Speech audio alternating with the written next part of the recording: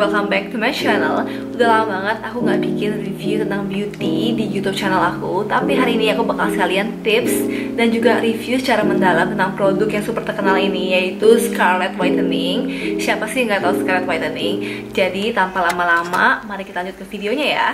Pertama-tama aku memperkenalkan brand Scarlett Whitening dulu. Jadi bagi kalian yang nggak tahu tentang brand ini, brand itu bergerak di bidang beauty, lebih tepatnya di body care dan juga skin care. Tapi hari ini aku akan bahas lebih ke body care ya, karena menurut aku body care mereka itu bener-bener hype banget dan semua orang pada pakai, dan juga wangi itu super terkenal. Tapi aku yakin kalau kalian udah klik video aku yang ini, berarti kalian udah kenal dan gak asing lagi dengan brand Scarlett Whitening ini. Oke, so first thing first, kalian harus prep your skin.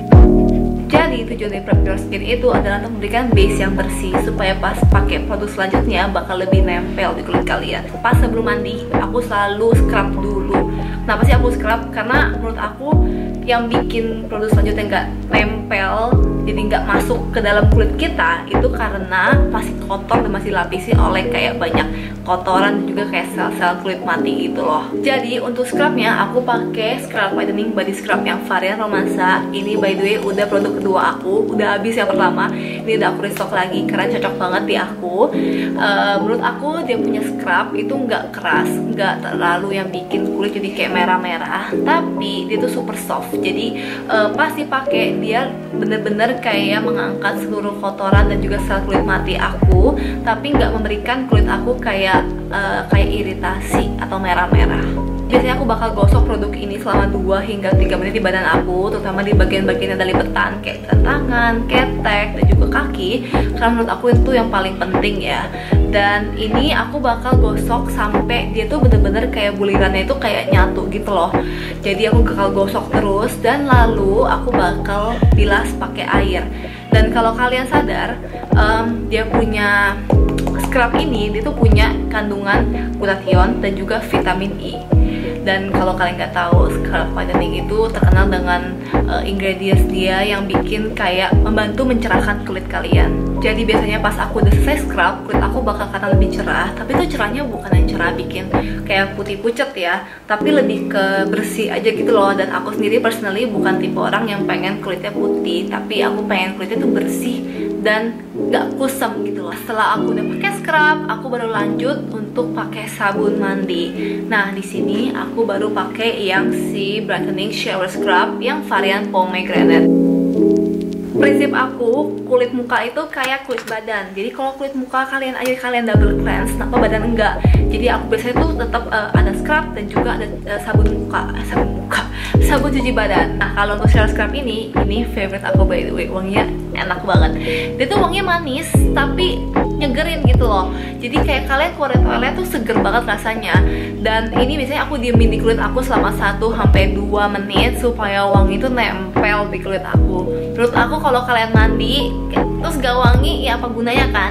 Jadi kayak penting banget buat aku untuk diemin dulu selama 1-2 menit lah at least, supaya wangi itu bener-bener nempel gitu loh. Jadi kayak kalian bakal wangi sepanjang hari. Gak hanya wanginya yang aku suka, tapi aku juga suka karena itu ada semacam buliran kecil kayak soft gel gitu di dalamnya.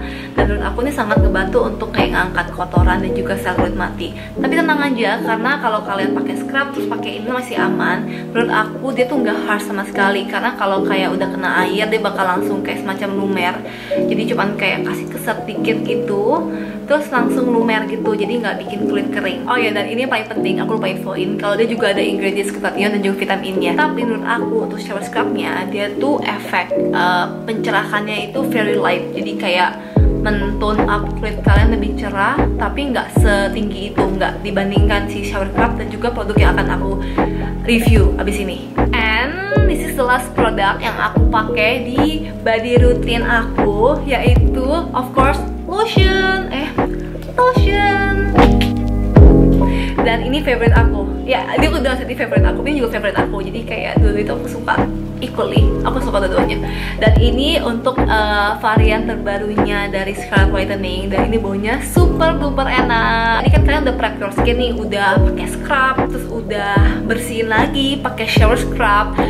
Nah sekarang waktunya kalian memberikan nutrisi. Walaupun semua produknya si Scarlett Whitening tuh memberikan nutrisi ke kulit kalian, tapi ini tuh yang paling step terakhir gitu loh, supaya terkunci gitu kelembapannya di kulit kalian. Pas kulit aku masih basah, aku langsung pakein si body lotion ini karena menurut aku ya, aku udah tes kayak beberapa kali caranya gitu loh.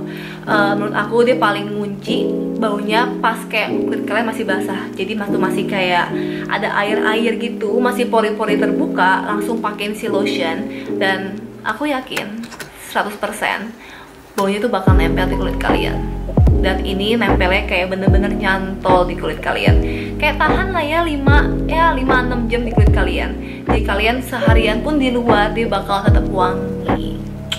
Padahal aku udah bikin note super panjang tentang si produk ini, jadi aku catatin gitu loh kayak hasil penggunaannya dan kayak teksturnya menurut aku gimana. Tapi aku bakal mempersingkat, jadi aku bakal bahas tekstur, wanginya, dan juga benefitnya di kulit aku. Sebenarnya aku tuh punya 2 varian untuk body lotionnya, yaitu Charming dan juga Jolly. Tapi menurut aku Scarlett Whitening do a very good job on this new variant. Kan menurut aku teksturnya tuh enak banget untuk yang baru ini. I super love the texture because it's very light. Jadi lebih gampang meresap di kulit dan juga jadi kayak bikin kulit lebih lembab. Itu bener-bener a big no-no untuk lotion yang lengket dan yang kayak berasanya hanya untuk di kulit gitu loh. Nggak berasa kayak ingredients dari lotionnya tuh nyerap ke kulit, jadi kayak ngapain gitu loh, nggak bikin kulit lembab. So aku lumayan picky kalau untuk lotion. Oh ya, dan aku lupa infoin kalau untuk body scrub romansa ini terkenal karena baunya yang mirip parfum bakaran, makanya orang-orang tuh pada suka. Dan kalau untuk yang Jolly body lotion, dia itu mirip dengan parfum YSL yang Black Opium. Itu bau vanilla, bau itu manis ya, vanilla, terus ada kayak bau bunga gitu, cuman nggak enakin, tetap soft karena dia tuh ada hint coffee-nya gitu. Jadi kayak baunya tuh lebih ke manis, nggak enakin, elegan, bau mahal gitu loh, yang bikin aku tuh suka banget dengan lotion ini karena menurut aku ini baunya sangat kepake untuk sehari-hari. Dan hal terakhir yang aku bahas hari ini adalah benefit dari lotionnya. Ini ingredientsnya bagus-bagus banget by the way. Dia tuh ada glutathione, ada vitamin E, ada niacinamide, ada kojic acid, dan semua ini active ingredients yang bagus untuk mencerahkan kulit kalian. Jadi kalau kalian nggak tahu niacinamide, itu bagus untuk jerawat dan untuk dark spot juga. Jadi kalau kalian punya kayak bekas jerawat di punggung, dia bakal ngebantu untuk menghilangkan itu. Kalau kalian pakai rutin, aku yakin kulit kalian bakal jauh lebih cerah karena aku pun udah pakai selama 1 minggu dan aku udah bisa lihat kulit aku tuh jauh lebih cerah dari sebelumnya. Kayak walaupun dia emang punya semacam kayak instant brightening effect, jadi kalau pasti pakai langsung gitu kelihatan banget perbedaannya. Kayak video yang aku tunjuk di sini memang kayak wow banget gitu hasilnya, tapi kalau nggak bisa hanya pakai sekali menurut aku. Kalau pengen hasil lebih maksimal harus tetap pakai secara rutin. Dan tentunya semua produk Scarlett Whitening ini itu udah BPOM dan juga nggak dites di animal, jadi aman, oke? Dan semua produknya bisa kalian beli di Shopee hanya 75.000. Jadi menurut aku harga itu super affordable, tapi juga benefit yang kalian dapat itu bener-bener wow, nampol banget, oke? Jadi ini akhir dari videonya. I'll see you next time. Please don't forget to subscribe, like, and comment on this video, and I'll see you next time. Bye.